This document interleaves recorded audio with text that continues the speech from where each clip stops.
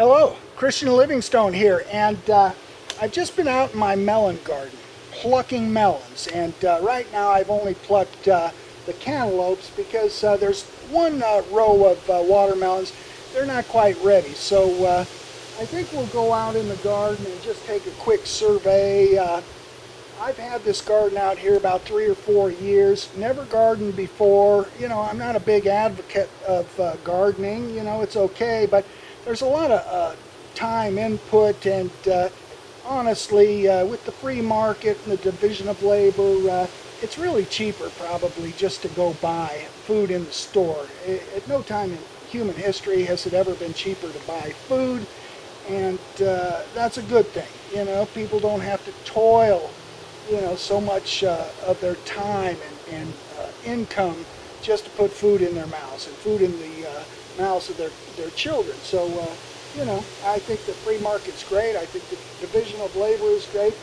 I think if you want to do this stuff for a hobby, that's great too, especially if you have kids. Then you can farm them out, and, you know, because as an adult, you know, when you factor in all the time you put in and you know, the little consumables that go into it, you know, if you want to pay yourself, you know, $7.35 an hour, that's about what you're going to get out of it. So to me, my time's worth more than that, but I'm doing this just to learn the economics and the inputs and outputs, and so I can now say that, yeah, no, don't try to save any money by gardening unless you've got time on your hands, and that you're not losing money anyway. Or if you have kids, farm the kids out, let them do it. Then it becomes more sensible, I think. But otherwise, food is cheaper than ever in the free market, and you know, nowadays you can have that time and money to do other things, more lucrative things, more recreational things, funner things. But this has been pretty fun. It's gotten better every year. You know, it was pretty rough back in this area, but the landlords that I've had, and there's been two, I kind of came with the property here, but you know, I've always had a free hand on this property to do whatever I want, and part of my rental agreement is to maintain the grounds and do the mowing and landscaping and stuff, and so, you know, I enjoy it. It's right here for me to do it, so I've developed some things the way I want it, and everybody's happy about it. So anyway, I'm going to go out into the garden here because this may be the last season I do this. My sister and I have been talking, and I might relocate to her region of North America before too long, at some point maybe. But I did kind of want to capture this because it's really as good as it's ever going to be, I think, right now. After, like I said, 3 or 4 years, and they're all melon rows pretty much laid out for melon rows, plastic covered, which benefits the melons. But there's a couple of those rows that are, I've got planted other stuff, which it's not the most efficient use of space because, like I said, they're laid out for melons. But I've got some tomatoes and lettuce and some peppers on there too. And I've allotted the landlord one row for whatever they want to do with it. So, but it's not, they didn't put any melons down. So let's go take a look. And here's the melons that I plucked today, and these are cantaloupes, of course.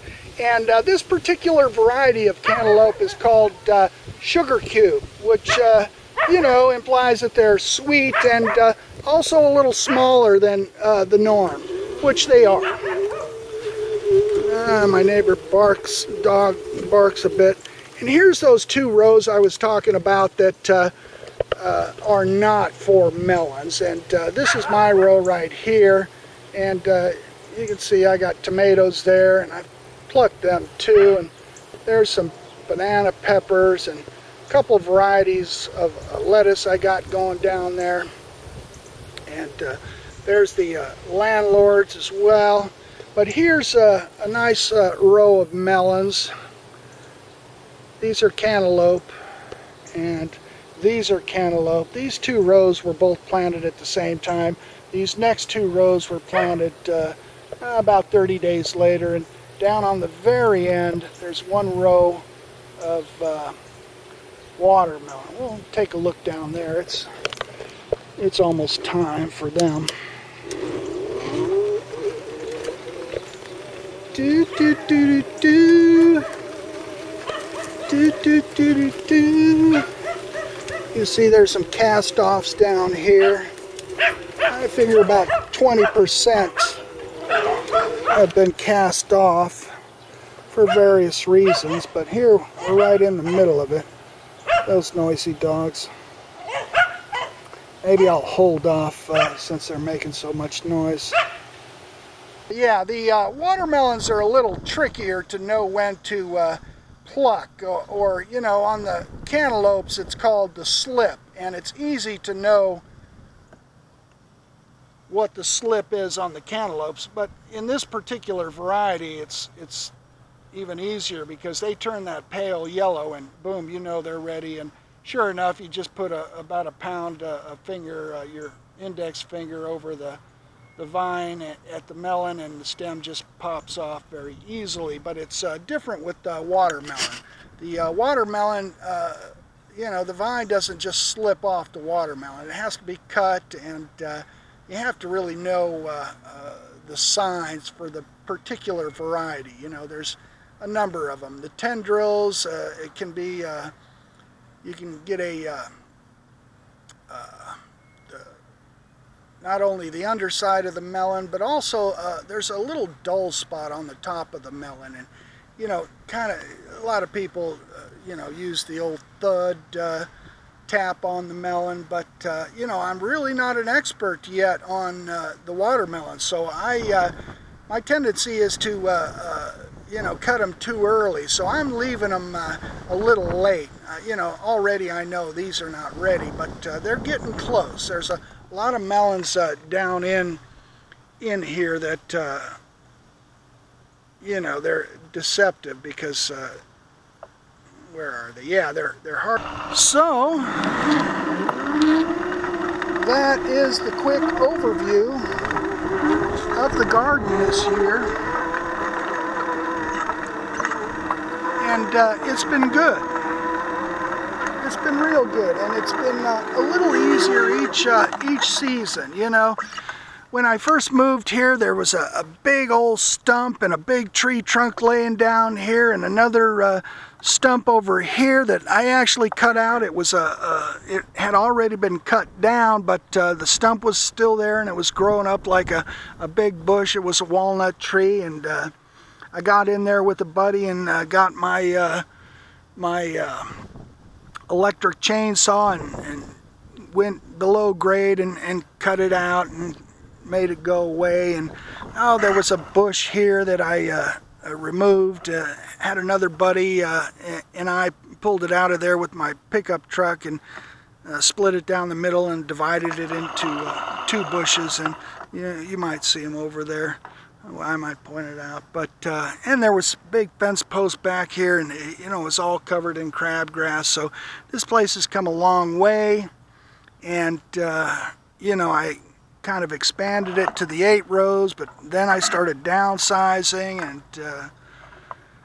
and I'm now to the place where you know, this will probably be it. I've had some of these rows covered with the plastic for 3 years or more, and that's about all they can tolerate, is 3 years in the sun, and they start to deteriorate. And I don't know if you can tell, but some of those rows, there's lots of black tape patching them up. But there was a real severe hailstorm here a couple of years ago, so that's mostly what that was. But still, the plastic only lasts about 3 or 4 years if you're careful.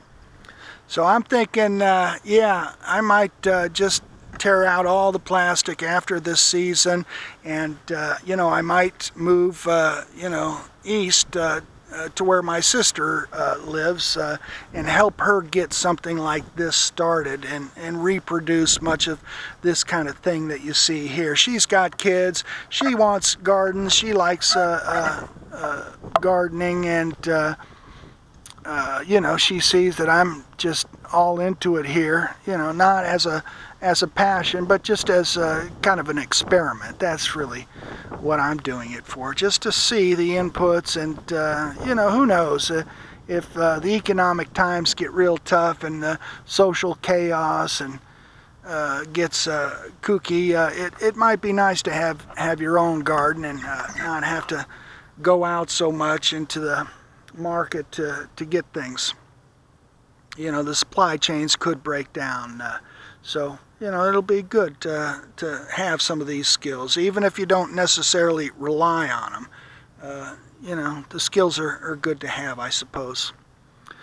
So that's about it for the view. Maybe I'll turn on the sprinklers. It's about noon now. I usually turn them on about this time because it's hot. It's August right now, and my lettuce over there, I've been tending to let the leaf lettuce grow up a little more than what you see there, and then I'll just uproot it, break off the roots, throw that away, and process the leaves in my sink. But and then I'll just reseed behind them. Before I was plucking leaves off, but I don't do that anymore. I just reseed and then you know, water the heck out of them, get them germinating, even though it's hot. You know, lettuce doesn't do so well in the heat, but I water the heck out of them, and that quells the temperatures down, and I can still get them to germinate and come up. But you know, it's really easier in the earlier spring when it's cool for the lettuce to get started. But if they can get started, you know, I can usually keep them going even in the summer like this. But I got to throw a lot of water on them, and as you can see, there's two sprinkler heads there, and there's two over there. Maybe I'll turn on the water and give you an idea of what it looks like to water this, because you know, when I first moved in here,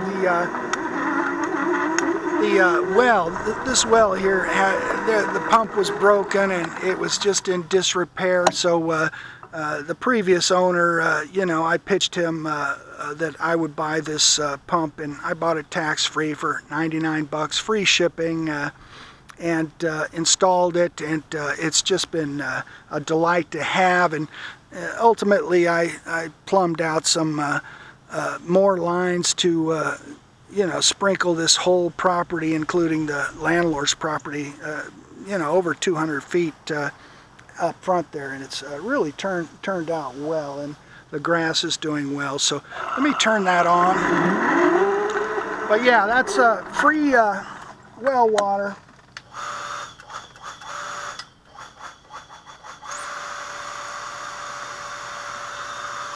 And that's a jet pump, but I, you know, really recommend that you consider a submersible pump if you've got a well. They cost a little more, but they can push the water a little better, but still this one does quite well.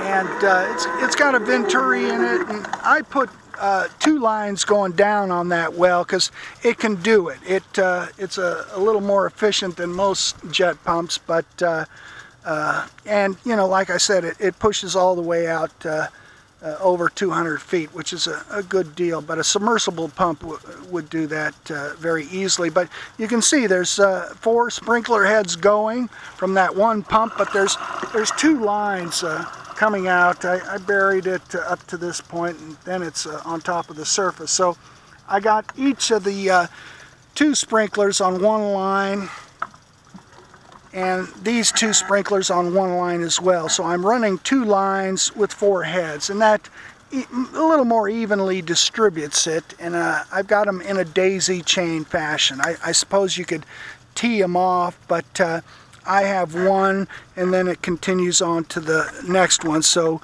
you know, the one that gets the water first really has a bit more pressure. So the second one doesn't have quite as much, but you can adjust the sprinklers, and you know, it's hardly detectable which one is at the beginning of the daisy chain and which one's at the end. So yeah, a $100 pump is doing all of this, and the water is at no cost, and you know, it's just the electricity to get the pump going, and you're off and running. So You know, you can throw water at this. You don't have to get real fancy with drip lines or anything. If you've got well water, you know, use it. And, you know, don't be ashamed. Oh, am I not using water efficiently? You know, water isn't ever lost. It's, you know, the atmosphere of the earth and evaporation, it's a closed system. This water may seem to be used inefficiently, and some people could argue that it was, but I don't think so. I think, you know, it all goes up, comes down, and, you know, this isn't in a drought climate. There's plenty of water right here, and the water table is quite high. That pump, those lines touch water at about 25 feet, I think, if I recall, you know, when I put them down there. So there's plenty of water to throw around here, and it's great. But it's been really good this season, and it was a little easier. It became easier each time, but a little easier also because I used some pre-emergent down these aisleways. You see all this bare ground, and it's relatively weed-free because I used the pre-emergent down those areas. Previously, I used a hoe and put a lot of time and effort in, you know, keeping it relatively weed-free down these aisleways, but you know, that's no fun. So I finally did. I finally just mixed up a little pre-emergent and spread it around, and it saved a lot of time. And so I recommend pre-emergent. I don't know if pre-emergent interferes with you know, somebody's sensibility when it comes to like an organic practice. It may violate at least a USDA organic practice, but you know, pre-emergent is not a pesticide. You know, it's not a fertilizer. It just prevents seeds from germinating. So I don't know. I don't know if it violates anybody's, you know, hippie or new age sensibilities. I don't care about that stuff. I'm not a hippie. I'm not a new ager.